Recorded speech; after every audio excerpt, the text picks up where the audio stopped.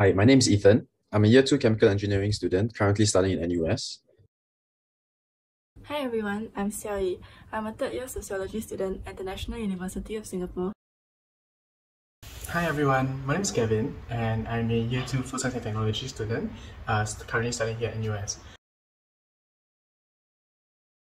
I'll be sharing with you about my frustrations and disappointments and how I eventually learned to accept them.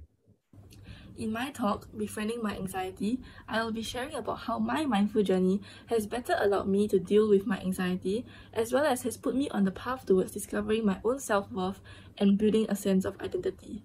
I'll be sharing a bit about how mindfulness has helped me improve my relationship with my family and friends, and also during my talk, Lost and Found Me, I'll also be sharing a bit about how the loss of a friend, of a very dear friend of mine, has sort of furthered my journey through my journey in mindfulness.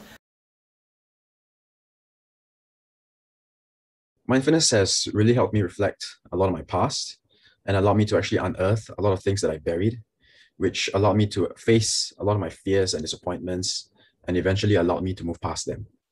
Practicing mindfulness has taught me to be more present in the moment and has allowed me to be more in touch with my feelings.